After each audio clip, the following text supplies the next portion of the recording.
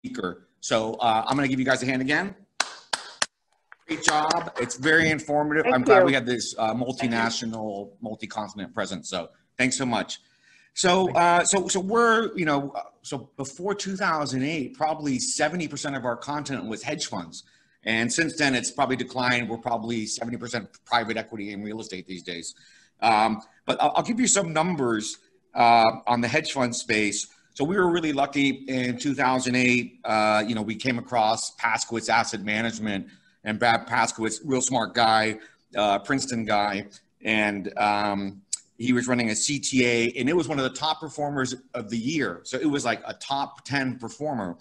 And they did about 38% that year when the market, the average hedge fund was probably down 40% and the average fund was down 60%. The next year we had Barnegat Fund, which is a great fund out of Hoboken. They've got a very interesting strategy, highly leveraged, about 30x. So the fund we have speaking today is Gammon Capital and Mike Mescher. And Mike, can you tell us how much your fund is up this year? I haven't checked the P&L in the last couple of days, but I would say it's probably on the order of about 600% still. Great, fantastic. So Mike, can you talk to us about Gammon Capital, what your strategy is, and go from there? I'm not sure if you have a slideshow or not, but feel free to share it with us. Sure, no slideshow, but happy to just sit and talk. Am I on the video here or just audio? Yes. You look good. Oh, okay, great. I can't see anything. I can't see myself. So first off, thanks for having me, Marty. I appreciate it. I kind of wish I could be there with you, but today, after 13 years, is the day that I am channeling Snake Plissken, and I am escaping New York after this call. So I'm looking forward to that. But before that, I figured we'd sit and we would talk a little bit about trading and what we've accomplished this year, and more importantly, where we're going forward and how we're going to be positioning. So just as a quick background before we get started, Gammon Capital is a derivatives trading fund, and we specialize in the application of machine learning to the options market. About a year and a half ago, we started the Tailwind offering with a single investor who put up $4 million, and that account's currently worth about 25 million bucks. So like I said, today we're going to talk about how we accomplished that, and we're going to talk about how we're positioning ourselves going forward. Before that, though, I've always maintained that when reviewing hedge funds and talking to people about different strategies, it's more important to recognize that you're buying a manager as opposed to a strategy. Strategies come and go, and you need to know that your manager has the ability to evolve and innovate with the markets. So before we start getting into exactly the way that we're positioning, I'll give you a quick background on who I am. So about 20 years ago, I began my trading career in the pits of the CBOE.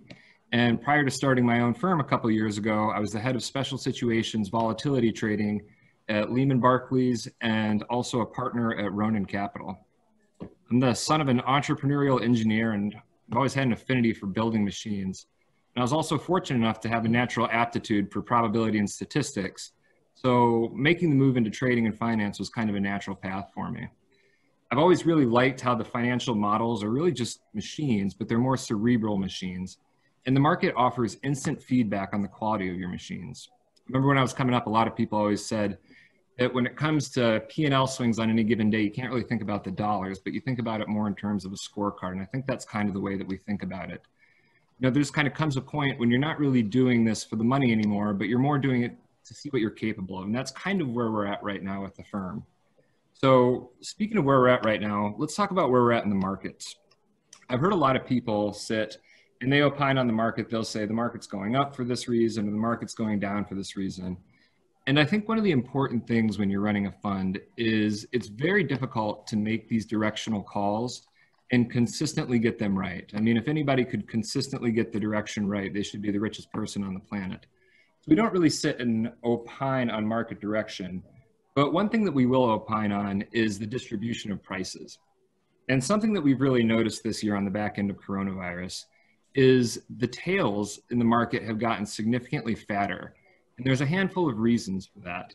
One of them is obviously the coronavirus and the potential uptick that's coming this autumn and the winter. We haven't really done a great job as a country on managing the coronavirus, and it's not really clear how we're going to do going forward. So that has the potential to bite us. That's kind of one of the left-hand tails. Also, obviously, the elections. I don't think a peaceful transition of power is a given by any stretch of the imagination. So any sort of conflict there could certainly lead to a tail event. Also, on the right-hand tail, you have the Fed continuing to print money and the inevitable inflation that's coming. That adds to the tail risk. And then also there's a special situation that we've identified that we believe is the next black swan. I'll touch on that in a little bit, but that also represents one of the big fatter tails in the market. So I guess one of the things we got to talk about is what makes us different as a firm. And a lot of that really comes down to the process. When you're building a firm from the ground up, you have an opportunity to review everything and question why things are done the way they're done. It's kind of like when Elon started Tesla, he basically sat and said, why do we do this in cars? You don't just do something because that's the way it's done. That's the way the errors get made. That's the way that you can be inefficient. You have to question everything you're doing as you're building it. So we did that from the ground up, and there's probably 5 things as I was thinking about this that make us significantly different from everybody else out there. I would say the first thing, and this is one of the important things, is the majority of products that we traffic in have a natural value destruction. So that really contrasts with a lot of the guys out there who are doing equity long short books on specific stocks and trying to say this stock's undervalued, that stock's overvalued. What we're doing is we're looking at exchange traded products. And these products are getting more complicated. And if you start to understand how these machines work, a lot of them have features built in that create value destruction. Now, these features could be some sort of rolling mechanism if it's a constant maturity product, or maybe it's leverage embedded in the product.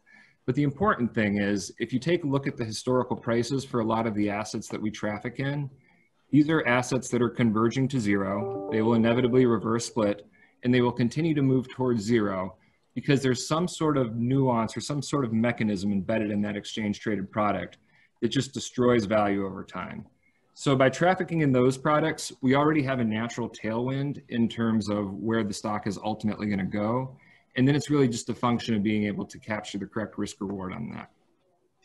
I would say a second thing that makes us a lot different is we traffic in the option space. And trafficking in the option space is nothing new. There's some people who do that. But one of the things that makes it a lot different. Hi. Hi. Good. How are you? I'm well. Is it all right if we? Not really. Sorry, I'm at work. Would something like 1:30 work for you? Yes, absolutely. Okay. All right. I just have a couple questions that I need to get. I'm gonna go ahead. Sorry about this. One of the other things that makes us a lot different is we do something that we would refer to as higher dimensional trading. And when you think about professional volatility traders out of there, I would say about 99% of people, myself included prior to starting our firm, do things the same way. And specifically what that means is in the option space, you have a lot of different risks that you traffic in. And one of those is obviously directional risk. So for example, let's say you buy a call, you're naturally long the market. But when you're a professional volatility trader, what you'll do is you'll strip out that directional risk. So if you absorb directional risk on a trade, you hedge it out with directional risk. And every type of risk that you're assuming as a professional vol trader, you're typically hedging that out with a similar type of risk. We do something a little bit more innovative that we called the higher dimensional trading. And we trade those different types of risk against other different types of risk. So let me give you a quick example of what I'm talking about here. In the volatility space, a lot of people like to go out and sell volatility. It's kind of the easy trade. It usually makes money for a while until it doesn't. And the big problem is if you're short vol, inevitably you blow up. So we try to think about how can you capture the edge in a short volatility trade without blowing up? And the resulting position might be something like this. Let's imagine that you wanted to get long a straddle on the S&P, but you don't really want to pay the bleed that comes in owning options. So what we would do, as opposed to buying a put and a call on the S&P, is we would buy a put on the S&P, but then to get our bullish exposure on the market, we would go buy a put on the VIX. Now, if you take a look at that, buying a put on the VIX is a little bit tricky. Are you long volatility or short volatility in that trade? The answer is you're short first order volatility. You want volatility to go down, but because you're buying options on this product, you're long second order volatility. So effectively what this gives you is a position where you have bearish market risk by way of your S&P put, and bullish market risk by way of your VIX put. If nothing happens, volatility goes down, and ideally the money that you make on your VIX put outweighs the losses on your S&P put. Similarly, if the market continues to rally, the VIX put should outperform and cover your losses on the S&P put. And if the market ends up crashing, that S&P put will end up paying off and cover the losses on your VIX put. So this is a way that we're able to capture a short volatility position, but be exclusively long options and long tail everywhere, so that when the inevitable market blow up happens, like coronavirus, we do exceptionally well there. So in a situation like that, what we're doing is we're hedging directional risk with volatility risk. And in changing the different types of risk and hedging them against each other, we're able to unlock a lot of different value. It's the type of thing that kind of makes sense, but people just don't really do that because that's just not the way things are done. If you look at any volatility trading textbook, they're going to tell you to go the old school way of hedging risk with the exact same type of risk, because when all of these treatises were written, none of these new advanced products existed. But now with these new advanced product suites, we have the ability to get a lot more done. I would say a third thing that makes us a lot different is I mentioned that we do a little bit of machine learning. And in the machine learning world, there's something called the fitness function. And I've seen a lot of machine learning specialists on Wall Street, but I've never heard anyone talk about the fitness function. I don't understand why, because it's one of the most important things there is. Namely, what the fitness function does is it allows the user to define what the most important investing objectives to them are. So for example, you might have your first investor who says, I only care about absolute returns. I want to have the biggest number possible.